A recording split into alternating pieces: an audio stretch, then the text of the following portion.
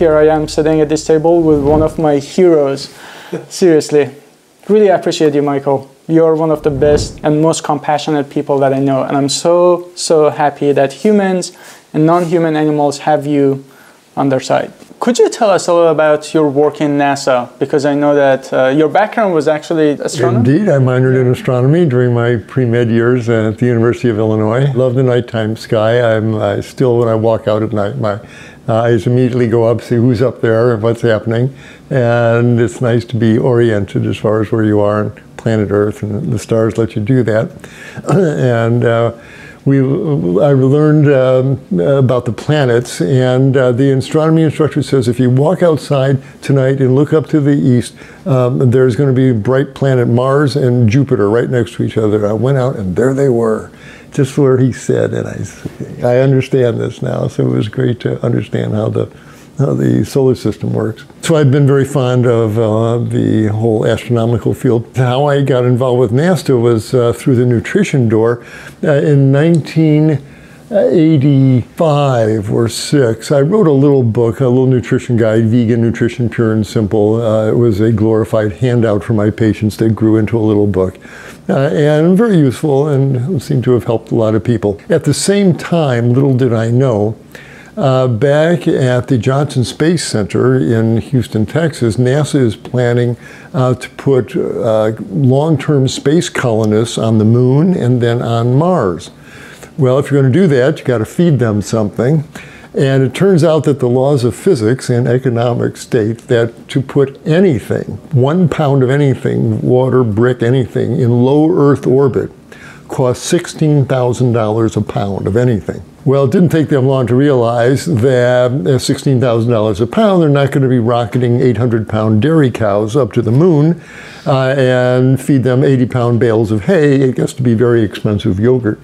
And so they realized, much to their shock, amazement, horror, their astronauts, their cosmonauts are going to have to be vegan. And they had no idea what to feed a human being totally on a plant-based diet, whether it's even possible. But the physics of it just dictate that. Well, it turns out that one of the NASA engineers had an interest in plant-based nutrition, and someone gave him my little book on vegan nutrition. And a week later, I get a phone call from NASA saying, Dr. Clapper, we hear you know something about plant-based nutrition. We really need a crash course in it. Can we fly you down here to Houston, and can you talk to us about running a human body on plant-based foods? Well, when your country calls, you can't say no, I'm too busy. And so I got on a plane, and next thing I knew, I was at the Johnson Space Center in Houston. For 2 weeks, I was there and sat down with their engineers and their nutritionists and their soil scientists and their flight engineers about growing food in space. And we did an analysis of which foods are going to give you the most calories and the most protein density for how much water, et cetera, and how can you recycle the water. And it was fascinating and exciting. And after 2 weeks, they got it. We had come up with some menus. We found that potatoes, sweet potatoes, white potatoes seemed to be, a real staple there. And they said, Doc, we'll take it from here. And they bring in their high-tech minions there and engineers. And went home. I stayed in touch with them for another few months. But now every time the International Space Station goes over, I know they're growing greens up there. I always wave because I know where they're going over there. And then when I saw that movie, The Martian, and I watched Matt Damon grow potatoes there, I walked up, you're welcome, Matt. and so that was my my involvement with NASA, and for whatever tiny little contribution I made, I'm glad that I could bring plant-based nutrition into that worthy program there.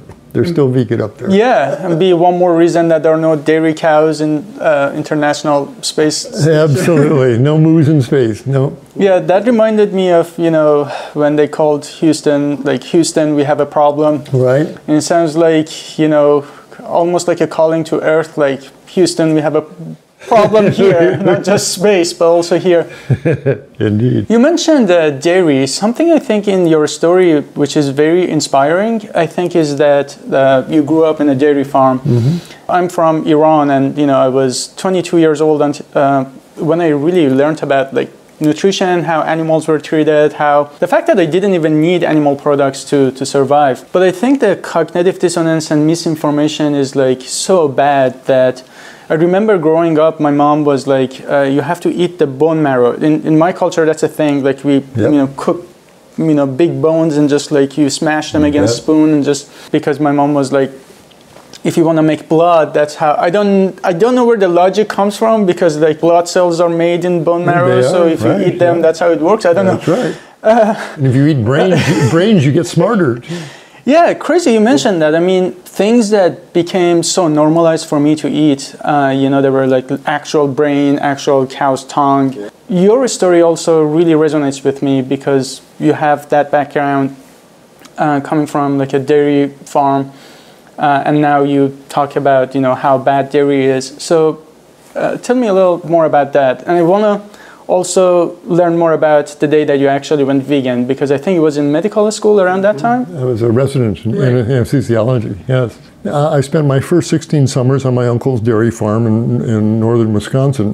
During the 50s, every summer the polio epidemics would come through the big cities, and so my parents would get my brother and I out of Chicago up to Wisconsin, where my mother's uncle had a farm. We had 49 cows up there, and so since I was a little boy, but certainly by the time I was 8, 9, 10, I'm milking cows, and get the cows every morning and we milk them. It was an active dairy operation, and I'm an 8, 9, 10-year-old kid. It was not for me to question, but certain things would happen there that really made me upset and concerned.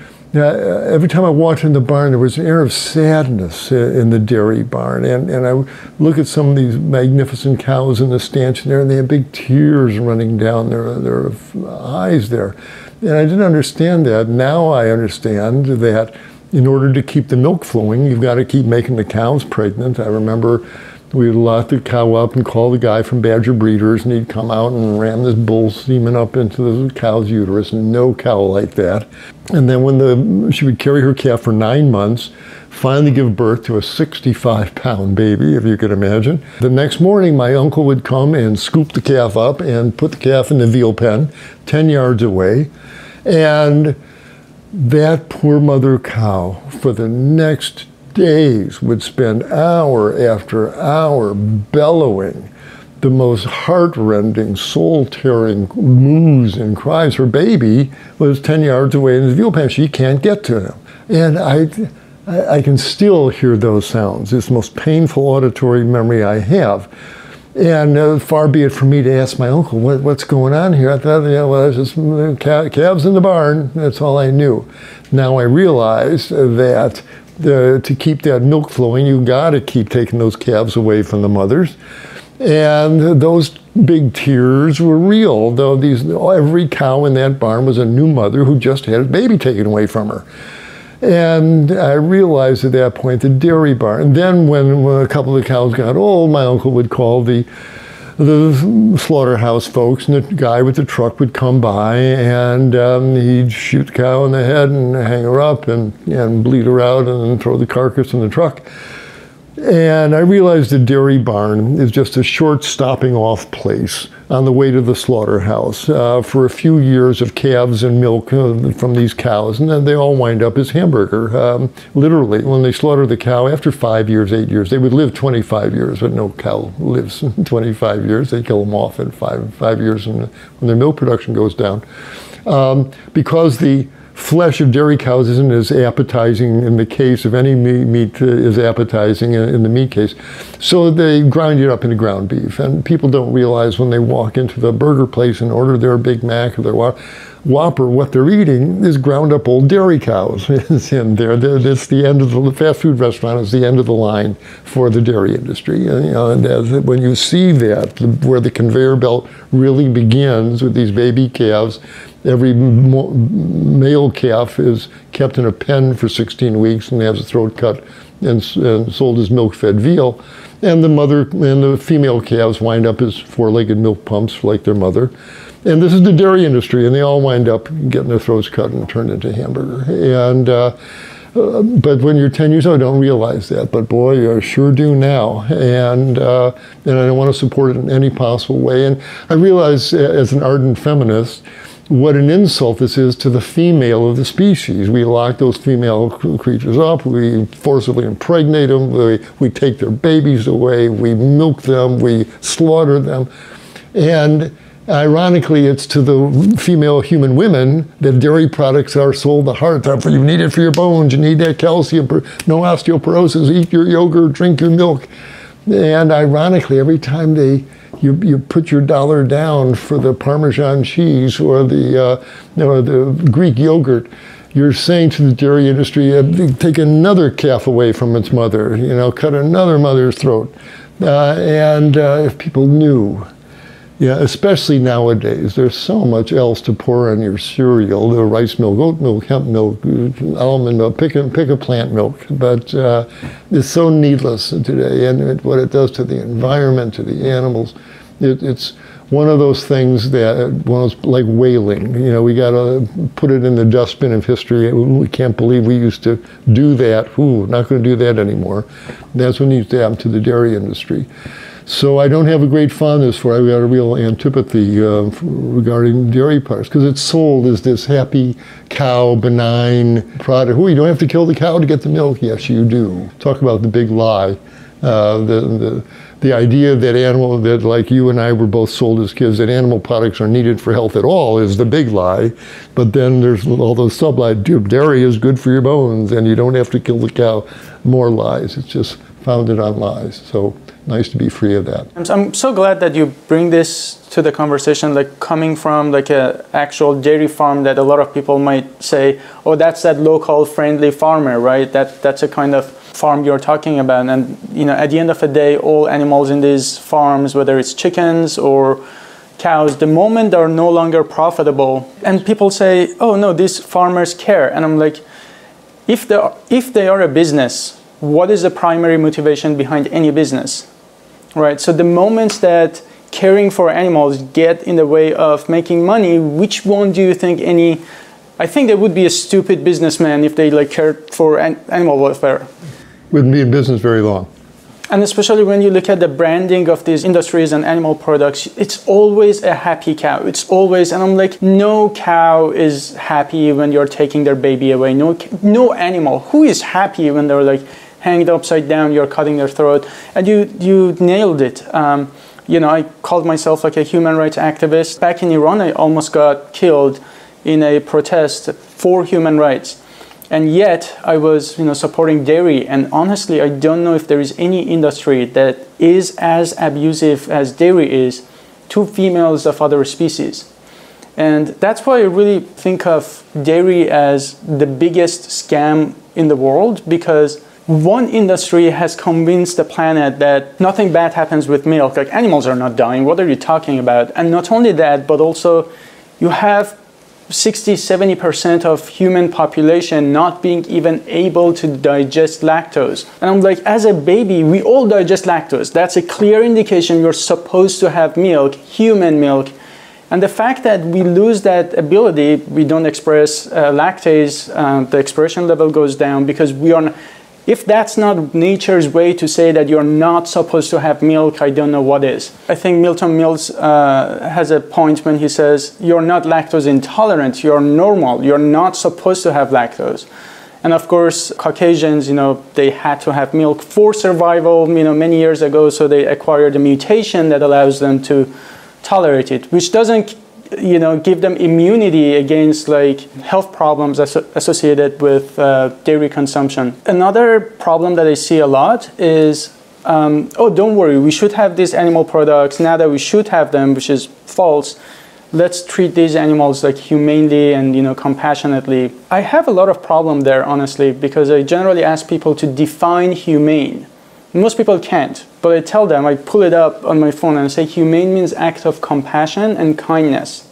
An example of killing an animal compassionately is Like when your dog is old and sick and you put them down, you're crying, it's like, because you're doing it, you want to be kind and nice to that animal, you're trying to reduce their suffering. But when you like kill a chicken, kill a healthy animal who wants to live because you like the taste of their bodily secretions or body parts, that is anything but compassion. My introduction to this, a lot of this as a food scientist, so I studied pandemics, antibiotic resistance, and a lot of other like public health issues.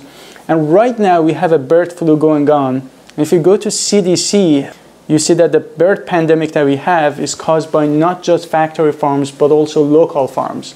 So all those local, happy, humane farms, quote unquote, they still contribute to pandemics, still contribute to antibiotic resistance. What do you think about that? You know, when you go to grocery stores, you see all this grass-fed, organic, cage-free. I think they spend a lot of money paying marketing people to come up with these phrases to soothe our consciences and make us feel better.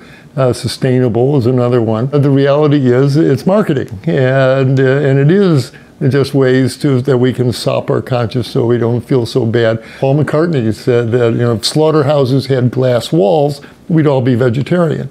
And this is a way to keep you from looking into the glass wall slaughterhouse. Well, it's sustainable, it's humane, it's free range, but the fact is they're all atrocities. And these are living creatures who have a right to live out their own lives. And we steal that from them on every level. And we co-opt their lives and put them in these dreadful conditions, whether they're cows, pigs, chickens, whatever.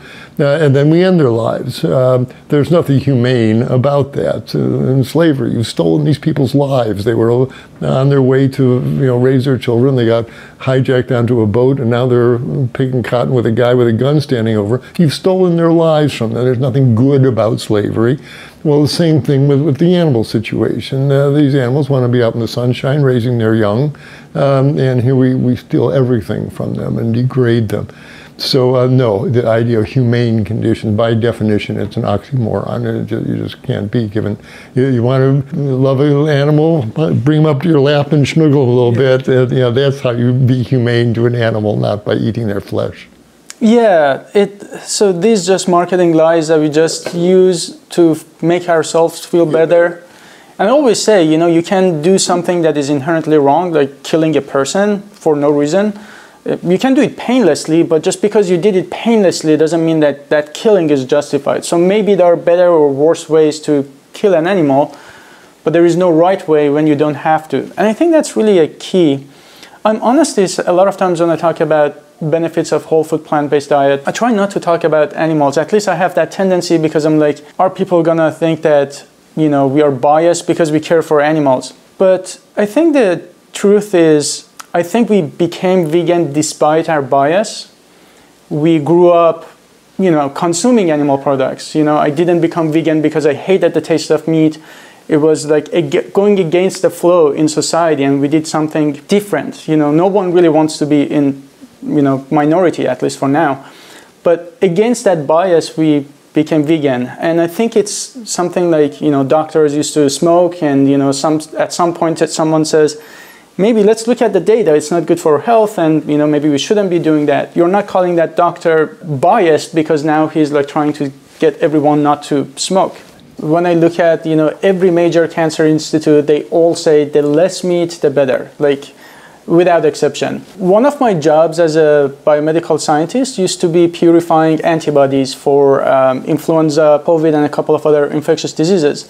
I actually brought this syringe with me. These guys are endotoxin-free or pyrogen-free, right? Because anything that comes in contact with, you know, our blood needs to be endotoxin-free. Endotoxin, as you know, are parts of gram-negative bacteria, and when they end up in our blood, our body really thinks it's infection, and, you know, basically flares up our immune system to combat it.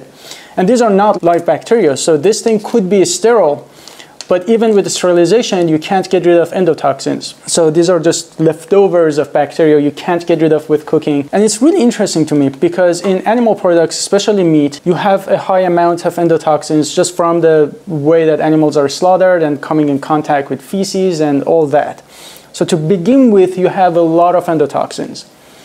Another thing, endotoxins are lipopolysaccharides. So from one side, they're lipid, from the other side, they're sugar. So when you basically eat endotoxins, it's nothing, right? So I can like lick my finger and I get endotoxins, it goes to my GI tract and I'm fine. The problem starts when they go from my intestine to my bloodstream, which is why we don't need to be worried about this thing to be endotoxin free, but if it's for injection, if this is not endotoxin free, the endotoxins will cause inflammation. That's a well-known fact. So not only meat and other animal products are high in endotoxins to begin with, the saturated fat kind of acts as a carrier to dissolve endotoxins and pass them through to our blood. And that causes inflammation and plaque formation and etc. And on the other hand, something that is really crazy is that what actually prevents this is fiber. Who knew? So not only eating plants reduces the amount of endotoxin to begin with, but also it prevents them from like getting into our bloodstream. And to top that off, saturated fat and animal products change the diversity of gut microbiome towards more gram-negative bacteria. So you are also increasing the amount of gram-negative bacteria and endotoxins that you have in your gut. I love this example because it's like as if nature is orchestrating this entire thing to tell you are not supposed to have animal products. But that's only one aspect of it. I used to be a cancer researcher. Just the way that meat can cause cancer and also cardiovascular diseases is something I'm very interested in. And I know you know a lot about that. Right. I first ran into endotoxin when I was a resident in the intensive care unit, and these people were dying of endotoxic shock. And I had to learn about it, and it turns out, as you said, especially in our diet, that all animals pass through the slaughterhouse, even grass-fed organic beef. And as the carcass is being eviscerated, as the guts are pulled out, it's inevitable you get spillage of the gut bacteria all over the slaughterhouse cutting surfaces. You can take a culture tube and swab any cutting surface in the slaughterhouse, and you'll get a luxurious growth of E. coli, Salmonella, Shigella, Enterococcus, Pseudomonas, the whole rogues gallery of enteric bacteria. And every steak, every chicken breast, every turkey wing that leaves the meatpacking plant has a covering of these bacteria. They're wrapped in plastic and sent to your local supermarket. And in the meat case, the ultraviolet light shines down, kills the bacteria, and they break apart. And as they do, their cell walls release this lipopolysaccharide called endotoxin. Nasty stuff, makes your blood clot, releases histamine, releases free radicals, depresses your heart function, nasty stuff. And it makes your gut leaky, it increases intestinal permeability, and so food proteins and bacteria start leaking out in the bloodstream, the complements of the endotoxin. And as you said, it's heat stable. Grilling the burger does not get rid of the endotoxin, it's on there. And our paleo friends and our carnivore friends are giving themselves a shot of endotoxin 3 times a day. What is that doing to their gut wall and to their intestinal permeability? It's another sign, as you're saying, from the animal that you know, when you make oatmeal, you don't generate endotoxin. You know, when you steam broccoli, you don't generate endotoxin. It's another message from life and the animals that we're not supposed to be eating the flesh of these creatures. And no matter how you look at it, it's a very active cooking animal muscle. Oxidizes the cholesterol in the animal's muscle, and it's the oxidized cholesterol particles that get into the walls of the arteries and set off the plaque formation. Every time you grill a burger or fry a chicken, you create carcinogenic, cancer-causing substances that smear on the stomach lining. You get gastric cancer. It smears on the colon lining. You get colon cancers. It's toxic, evil stuff, no matter how you look at it. And no matter what the mighty hunter legend played in it, it doesn't matter. It turned the page on that one. It's what we used to do. Same thing with fishing, where we've strip mined the oceans. We're clear cutting the oceans with these massive nets. We've used fishing up. We've used it up. let the oceans heal at this point. And the same thing with the land and the animals. Let's stop killing everything. We can't kill our way out of disease, out of poverty, out of environmental destruction. That's the problem, not the solution. Now we need to foster life in our food choices and everything else we do. Well, we have dominion over the earth.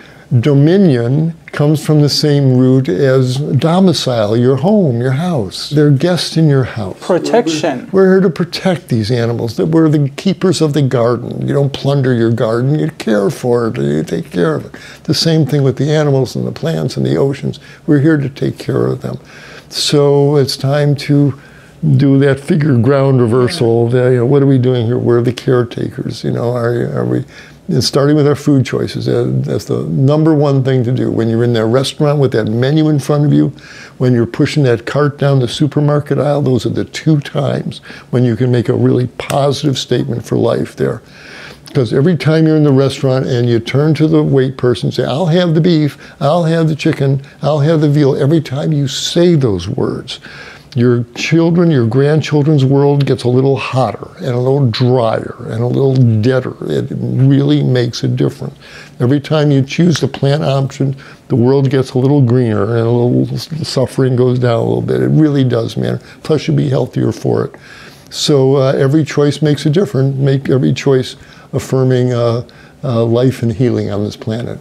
Yeah, I think something that is going on right now is this carnivorous diet, and men really feeling like they're super strong, and that masculinity issues that some people have, and they kind of almost want to compensate by eating more meat because there is like somehow association between murdering animals and looking masculine.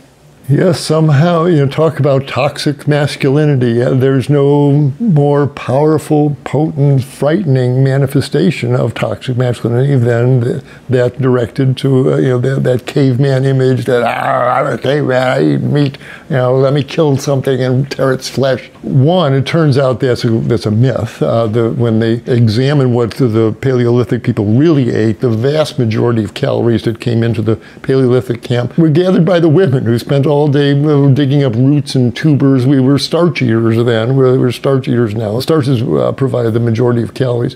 Most hunts were unsuccessful. Most times the guys came back empty-handed from hunting. Or didn't come back. And if they did drag a carcass into camp, it rotted within days. There's no refrigeration. This idea that every caveman had a mastodon in the freezer and spent all day eating mammoth meat. I'm a caveman, that's what I do. It's nonsense. We were starchivores then, and we are starchivores now. I mean, we're starch eaters back then. So the reality is that the whole image is wrong. We can talk about the unjust aspect of it all. If these people really had to go out and kill the animal and butcher it themselves, there'd be a lot fewer meat eaters. It's a lazy way to nourish yourself and destroy the earth along the way. As a physician and someone who cares about the earth, the major issues are certainly what large-scale animal agriculture is doing to planet Earth. It is the #1 driving force to global warming, cutting down the forest, the soil erosion, pick an environmental disaster. Our voracious appetite for animal flesh is driving the animal production industry that's driving all this environmental destruction. It's us. We've met the enemy, and they is us as far as the environment goes in our environmental future. But as a physician, I'm looking at these guys eating meat, and I'm thinking, what are they doing to their arteries, walls? What are these guys are setting themselves up for an epidemic of strokes and heart attacks? What are they doing to their gut flora? They are spawning microbes down there that erode into the gut wall. They're going to get colitis and Crohn's disease. Or if you want to set off a colon cancer, I don't know a better way to do it than pack a colon full of meat 3 times a day and let that rub on the colon wall. There's a high-fat diet. It clogs up your insulin receptors and sets you up for type 2 diabetes. When you cook the meat, nobody eats raw meat. When you cook the meat, you create these advanced glycation end products that damage the arteries in the brain. These guys are setting themselves up for a vascular dementia, and they think they're doing something, life-affirming for themselves. The fact is they're setting themselves up for an epidemic of colon cancer, autoimmune disease, type 2 diabetes, heart attacks, strokes, and Alzheimer's disease. Then they say, well, you got to die of something, doc. Get my heart attack and die. Now, Mother Nature's got some tricks up her sleeve. I've been a physician for 5 decades. The worst thing in medicine is to get a stroke and not die, and spend your next 20 years in a wheelchair drooling with some pretty nursey wiping your backside because you can't reach back there with one hand. Takes the romance out of a marriage, to say the least there. Or get your heart attack and not die, but you lose 2/3 your heart muscle, so you get out of breath walking to the mailbox. Your world gets pretty short there, macho man. When I hear these guys say, well, you gotta die of something, I hope that they don't encounter some very painful manifestation of that. So again, talk about toxic masculinity. It's so short-sighted. All they want, they're focused on the taste of that steak in their mouth. That's the bottom line. Like these corporations, what's our bottom line earning? That's all they're focused on. What's that? I got a piece of steak in my mouth. I'm a macho guy. But the cost of that to them, to the planet, to the animals, to their health, is beyond measure, and we're all paying the price for it as the earth is getting warmer, hotter. So the whole meat eating thing was a big blind alley. We're going to look, the way we literally look at slavery now, that was a bad move. We're still paying the price for the echoes of that horrible mistake. Let's kidnap a bunch of black people and bring them over here and have them work on it. Wrong. Don't do that. If you're back in history, you'd want to grab. Don't do that. Where that leads, you don't want to know. Well, let's kill and eat a bunch of animals. Let's raise a bunch of animals and cut their. Don't do that. That's going to take you to places you don't want to go. So we need to understand both of those and to back out of that. Okay. Okay. Well, we see that was a mistake. What do we do? Oh, eat plants. Oh, you have a bean chili instead of beef chili. Oh, we can do that. That's all you got to do. That's all that's being asked. And it would change everything. And the forests would come back, and the soils would stabilize, and the rivers would run clear, and we would live long and healthy and wouldn't have this epidemic of strokes and Alzheimer's. The message is clear, what the animals have been saying all along. Don't eat us. Love animals, love us, don't eat us. And that's what it comes down to, which is your message as well. And just to finish, I really appreciate that you included chickens and fish in your example, because I think that's a major issue. As people are more aware of red meat, they're moving to chicken and fish. And there is some really shitty studies out there when they compare fish and chicken, and they're like, oh, the cholesterol level didn't change or whatever. But you look at the way a study was done, you look at who funded the studies, it's flawed studies, ignore the fact that, even fish still has cholesterol, has a lot of heavy metals, and at the end of the day, it could be healthier than red meat, sure, but why are we even going that route when you have so many other wonderful, healthier options? And it really hurts me to know that just, as people do that, even more chickens and more fish die, and I think it's a real problem because those animals are a little farther away from us, so people don't sympathize or empathize as much with those animals, which means that we kill over 1 trillion marine animals, and that includes also bycatch dolphins, and which is really funny when people say, oh, I'm not gonna have a plastic straw to save fish, but they don't really stop eating fish to save fish, which is always funny. So they say, oh, I love fish. No, you love to eat fish. You don't love fish. If you love them, you let them swim and live their lives there. Now you love to eat fish, and we're running out of fish. I think a lot of excuses that people have, the root cause of it is just they just like the taste. If they hated the taste of meat, they would not be here saying that, oh, lions eat meat, that's why I'm doing that, right? It's important to just educate people that there are just so many good options, and their alternative is not eating salads, basically. Absolutely. No matter what the arguments are supposedly perched upon as far as protein intake and all that stuff, it's basically, come on, you like the taste of flesh in your mouth. That's it. That's ultimately the only real reason you're really still eating the stuff. Okay, let's not, because you can get everything else. You want protein, plenty in beans and lentils. It's not. Let's call it for what it really is. And it's the saddest of rationalizations. I'm gonna kill you and eat you because I like the way your flesh tastes. We can do better than that. Yeah, and I think it's a lot easier for like social media influencers to get followers if they just validate what people. Everyone wants validation, right? So if you tell them, oh, the meat you are eating is perfectly fine, go for it. Of course, people love to hear that. What people don't want to hear is the truth that there is a better way to move forward. No one is shaming you. You're just saying that there is a better way to move forward. I changed. I thought it was hard. I did it, you can too. I get it, we don't want to change. We are evolutionary, evolved not to want to change. We like habits, but putting ourselves in place of animals, I think is a big factor. Just thinking about their suffering and knowing that it's always easier for us to change our dietary habits than someone else to die. I think that's really helpful. And also understand that it's all in our head, vegan food can be tasty. Recently, I've also been thinking that when we talk about diet, I think people just think about what we eat. But I think it's just when you talk about diet, it's there are a lot more considerations. In theory, I could eat you and that would be a part of my diet. But we know that that's not how it works because now there is someone else involved, right? So when it comes to our diet, it's not just what we eat, it's not just the nutrients that I put in my body, but it's also the impact that it has in other people's lives, in other animals. And I think that should be a part of the conversation. I'm so tired of just leaving animals out because I think people may say, I care about animals and that's why I'm pushing this.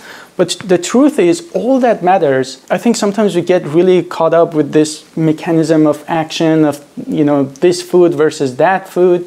But the truth is, we know clearly, I've been vegan for 11 years. How many years have you been vegan? 1981, 43 years now. Yeah. Mm-hmm. And how old are you? I'm 76. Right. Mm-hmm. And I genuinely mean that. You are one of the sharpest people I've ever seen.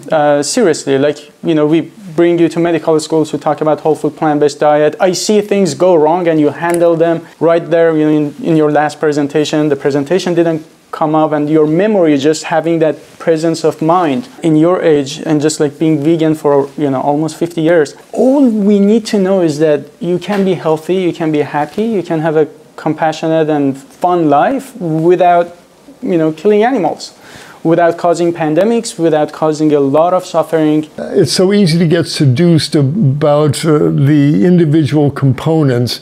You need this much protein, you need this vitamin, you need the, and people have all sorts of squabbles about these various components, and many of them come from the animals, so it's okay to eat this part of the liver and the brains and the eyeballs or whatever. But it gets down to the beautiful concept that Dr. Colin Campbell expressed in one of his latest books called Whole, W-H-O-L-E. And he warned us, don't get pulled in down these rabbit holes of this vitamin, this mineral, this component. It's the whole food stream moving through you. In my slide presentation, I show a picture of a mountain gorilla with a bunch of leaves in his mouth. And said this animal eats a high fiber, high carbohydrate diet all day, just shoveling leaves and fruit and vegetation into his mouth. They don't develop clogged arteries, they don't develop high blood pressure, they don't develop colitis. It's their natural diet. They are plant-eating hominids, as are we. We've got basically the same digestive system that the gorillas and the bonobos do. It's the whole food stream that makes the difference, including whether there was violence attached, whether there was blood, whether there's environmental destruction, whether everything that you consume and cause it to be produced there. And when we look at the environmental costs, at the suffering cost that an animal-based diet inflicts, again, that whole food stream has become toxic. It kind of always was, but it's worse now. We are plant-eating hominids. And as the further we get away from that, and as soon as we start eating a bunch of meat and cheese and oils and sugars and salt and all of that, it's like putting diesel fuel in a gasoline-burning engine, and the machinery clogs up, to say the least. And also, when people say carnivorous diet and stuff, I compiled a list of cancer centers and institutes that talk about like meat. And they often like consider not just red meat, but also any kind of meat, sometimes include dairy too. But they all basically say the less meat, the better, or drop it completely, right? There is no cancer center that says, eat a lot of meat. The more meat you eat, the better. It's just ridiculous, the amount of evidence. And also when it comes to like endorsing whole food plant-based diet, it's not just vegans. You see like Kaiser, you see Mayo Clinic, you see like a lot of other non-vegan organizations. They all say that whole food plant-based diet is healthful and it's sufficient for all stages of life, including pregnancy and for athletes. What really hurts me as a scientist is that I used to be a cancer researcher, and one day my dream was to reduce the number of deaths from cancer by 1%. And I knew if I do that, I'd probably get a Nobel Prize. It's not that I ever wanted to get a Nobel Prize, but I really wanted to have that kind of impact and save people. That's the whole idea. I became like a biomedical scientist. But it was very disappointing when I learned that 40% of cancers can be prevented, not just by whole food plant-based diet, but lifestyle changes. And worse than that, number one cause of death is not cancer. So even if I wanted to save the most number of people, I should focus on cardiovascular diseases, which is almost entirely preventable, and then all other chronic diseases. Which is why with Allied Scholars, my nonprofit, I really try to bring this education to universities. Not only make more people aware and vegan, but also generate more people like yourself who can be such a vocal advocate for whole food plant-based diet. Which is why we really want to bring people like you, and especially you, to medical schools, because we really want to train the future generation of healthcare professionals. Something that I'm really trying to do with my nonprofit is that these are not just like one talk here, one talk there, but it just gets incorporated into medical education. And I think PCRM, Physicians Committee, is doing a great job. American College of Lifestyle Medicine is doing an amazing job. But they don't necessarily have the student group interested. So we work with a lot of undergrads, pre-med or whatever. And we kind of want to channel all of them into careers that they can use to advocate for veganism and whole food plant-based diet. So how was your experience coming to University of Texas at Austin and talking to students? It was a wonderful experience. So just starting very beginning, that you created the invitation. As I was pondering, I said, Dr. Clapper, you're going to go talk to the University of Texas, the Longhorns of all people. And yet, the truth is so powerful, and there are seekers of truth who want to hear this message. And it needs to, even in the bowels of the beef country, they need to hear this message on some level. And the fact that that you created that opening was wonderful in itself. And it's a beautiful facility, and it was a really professionally done event. I compliment you again for that. But a nice audience in there, and they were interested. Nobody left during the presentation. From the looks in their faces, I could hear that they were understanding the message here, whether on a personal health level, on an animal welfare level, on the or on the environmental level. I got some wonderful questions afterwards, and a number of medical students and pre-med folks came up and said, thank you, I had no idea about any of this. Saying from the philosopher Goethe, what you know about, you see. Yeah. And once you know about something, you start seeing it. And after that lecture, I know a whole bunch of young med students are going to see a whole lot more now when they go to their lectures or read their books. Let's hear it for the Longhorns. They were open enough, and let's hear it for you for arranging that, to let that message in. And you can't unring the bell, and so that message is in there. There are people who know about it or talking about it. And I want them to ask their professors. I want them to keep this alive. And when they get out to medical clinics, ask their instructors, well, do you think this patient's diet had anything to do with their type 2 diabetes? Or what are we going to do for this man with a hypertension? What are we going to tell him to eat? Bring clinical nutrition in to the clinical practice, because that's why the patient sitting in front of you, doctor, overweight, hypertensive, diabetic, clogged up and inflamed from what they are eating. And if you want to heal these people, get them on a plant-based diet and watch them transform their health. So it's exciting. I felt it was definitely a worthwhile trip to make that lecture. Thank you. I really appreciate that. I think the whole point of my nonprofit is to make sure that this stays alive, and we just don't do something that it just faints away. So we find those students who are motivated and really train the future generation of thought leaders and people who can become, like yourself, like really influential people, not just, here is one lecture about nutrition. So we've been running into the similar phenomenon with our organization, Moving Medicine Forward. The medical profession is, in my mind, the main bottleneck preventing this society-wide transformation to a whole food plant-based diet that needs to happen for every reason, health, environment, animals, etc.